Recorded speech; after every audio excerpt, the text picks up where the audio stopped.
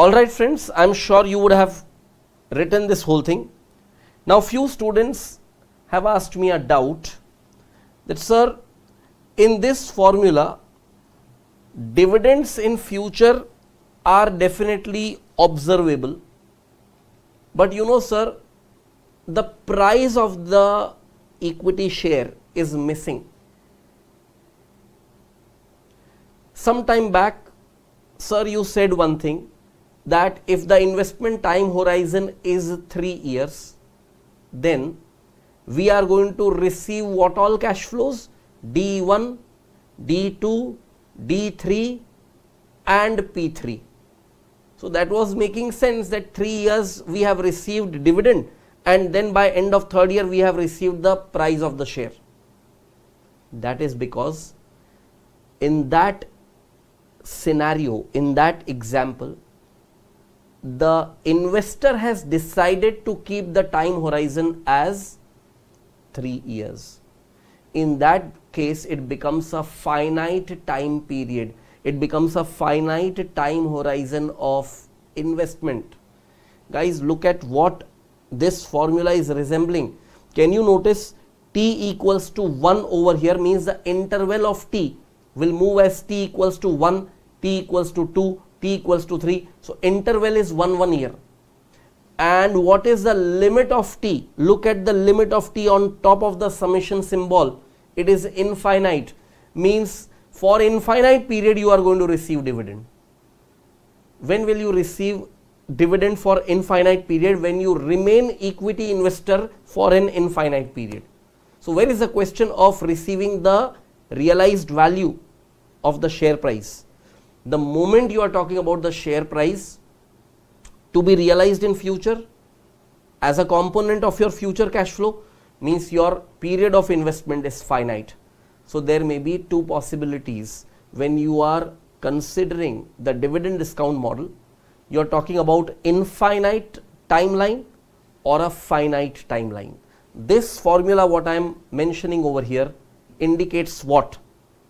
Can you give your responses in one word? Finite period or infinite period?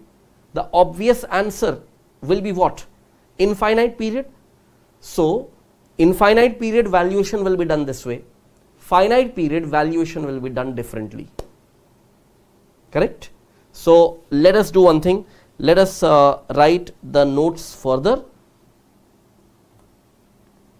Now I am talking about finite period. And I am talking about what? 1 year holding period DDM. Means now I am keeping the finite period very close, just 1 year. So now the moment I write the heading, things will strike your mind instantly. You tell me, when it is 1 year holding period, what is going to happen? 1 year holding period, what is going to happen? You are going to receive dividend by end of the year, D1. Then because your investment time horizon is only 1 year, you as an equity investor, you are going to sell the share in the market and get the price. After 1 year, which price you are going to get? P1, correct? So after 1 year you will be getting two cash flows, D1 and P1. D1 and P1, both of these are future cash flows. When D1 and P1, both of these are future cash flows, you discount these to their present value. The discounting rate will be KE. So without even me putting forward the same thing on screen, you can visualize the formula. I would say P0 equals to D1 divided by 1 plus KE, that is the present value of the dividend, and then P1 divided by 1 plus KE, take the aggregate of both the present values. Or you can consolidate the both values, that is P0 equals to D1 plus P1 divided by 1 plus KE. Any notation you write, it is going to give you the same outcome. So let us write this thing as well about 1 year holding period DDM. For a holding period of 1 year, the value of the stock today is the present value of any dividends during the year plus the present value of the expected price of the stock at end of the year, referred to as its terminal value. The 1 year holding period DDM is simply value equals to dividend to be received divided by 1 plus KE and year end price divided by 1 plus KE. We can write it this way, or in a shorter version, what I told you some time back, that dividend to be received is D1, price to be received is P1, both have common denominator, that is 1 plus KE. So you may directly write the whole formula as current value, that is P0 equals to D1 plus P1 whole divided by 1 plus KE. That also will be the formula notation that I'll provide to you on screen, but first you write down what you find on screen and then I take you ahead. Alright friends, I'm sure you have completed writing this whole thing. Let us move ahead and now talk more about 1 year holding period DDM. So I just mentioned to you that if it is 1 year holding period, by end of 1 year you are going to receive two cash flows, D1 and P1. Both of these cash flows you need to discount to their present values. Now guys, one more thing, when we say 1 year holding period, means it is known that the investor is investing into this equity with the intention that the investor is going to disinvest or sell this equity after 1 year. So the only two cash flows that the investor would be receiving will be D1 and P1. The present value of that can be found by considering discounting rate of KE, and the computed present value will resemble P0. So let me highlight few things.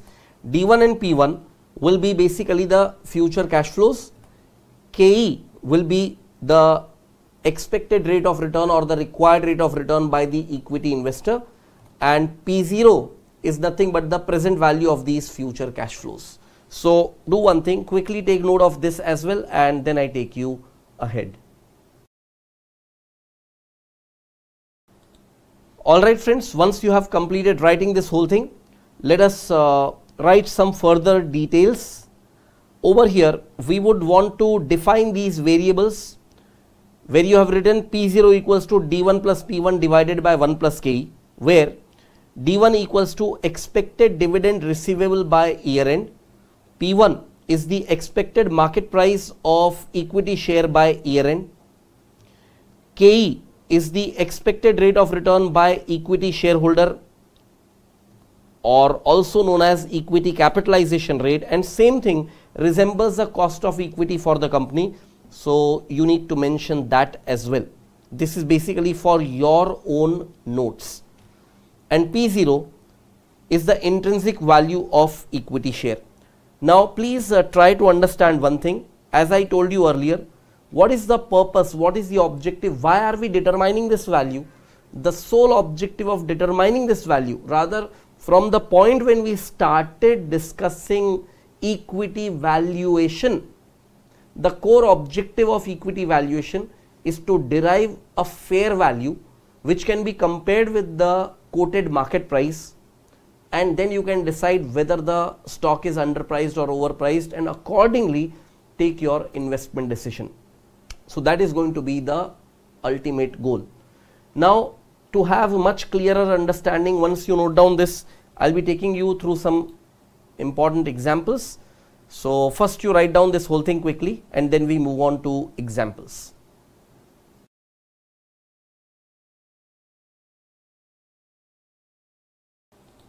Alright friends, once you have written this whole thing, let us move on to some examples. Example 1. Expected dividend receivable by the year end is $4.50. Expected market price of the equity share by year end is $30. The expected rate of return by the shareholder is 25% per annum. Determine the intrinsic value of the share. The current market price of equity share is $25. Is it worth investing in this share? So I'll give you just 1 minute time to answer this question. I'm giving you 1 minute time. Your time starts now. Alright friends, I gave you 1 minute time. The time is over. Let us check your calculations whether you were correct with that. So you would have simply applied this formula, and just for you to be reminded, what is D1? In this case D1 is 4.5. What is P1? In this case P1 is 30. What is KE? The expected rate of return by the equity shareholder, which is 25% or 0.25, and P0, which is the intrinsic value of equity.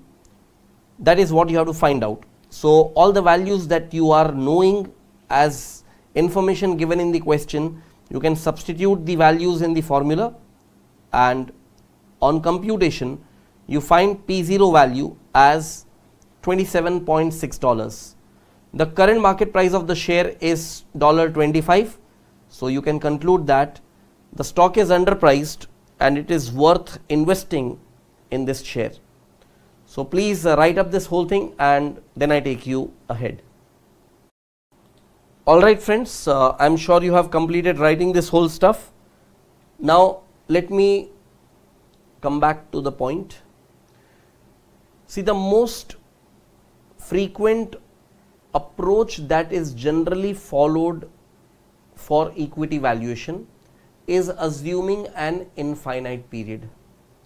You understand one thing, if you all are equity investors, each one will have a definite time horizon for their own purpose, correct? Each one can have different. But if I want to generalize the situation, how will I define that what will be the investment horizon? That could be investor specific information. Am I right? It could be investor specific, because someone would want to invest for 3 years only, someone would want to invest for 5 years, and so on. Therefore, it could be an investor specific criteria of what should be the horizon of investment. On the other side, when I am talking about the, say, general aspect, when I am considering every investor in the universe for this particular stock, means 100% all the equity shareholders or stockholders of this particular investment who are equity investors, if I take everyone's criteria, obviously that time I will have to consider the infinite period. So the most popular approach over here will be the infinite period. So you should consider infinite period unless a finite period is specified. So please acknowledge one thing, your calculations and your approach of determining the value will change depending upon the scenario informed to you. So let us do one thing, let us write some notes further on this point that I have just discussed with you. You please write, the most general form of DDM uses an infinite holding period because a corporation has an indefinite life. In an infinite period DDM, the present value of all expected future dividend is calculated and there is no explicit terminal value for the stock. I explained this point to you some time back, that why in that formula of infinite period there was no p value, correct? Because you are not considering any terminal value of that stock. In practice, as we will see, a terminal value can be calculated at a time in the future after which the growth rate of dividend is expected to be constant. Now gradually we are moving to an important aspect of equity valuation, where we are talking about dividends and growth in dividends, and that too growth in dividends being constant. I am sure you have heard of Gordon. Right from your early stages, when you have been learning about Gordon's model, a model of perpetual growth. This model has a fundamental assumption that generally the growth rate of dividends will be constant. So first assumption is the company will pay dividends every year. these dividends will grow and the growth rate will be constant. So Gordon has given all the angles to his model, that is the multi-stage DDM, which could be 2-stage DDM, 3-stage DDM, but he has fundamentally given the model with an assumption that right from the initial point the growth rate in dividend is going to be constant. If the growth rate in dividend is going to be constant, you keep your investment horizon as 1 year, 5 years, 7 years or 20 years or even 100 years, the present value will be accurately the same if the dividends are growing at a constant rate. So the infinite period dividend discount model can get transformed to a finite period if you are using this fundamental concept introduced by Gordon, and particularly when we take this matter ahead to multi-stage dividend discount model, that time the discussion goes to a bigger relevance, and that time this constant growth will come into picture definitely. So as I said, once you have written these notes, let me take you ahead with the heading as Gordon's model.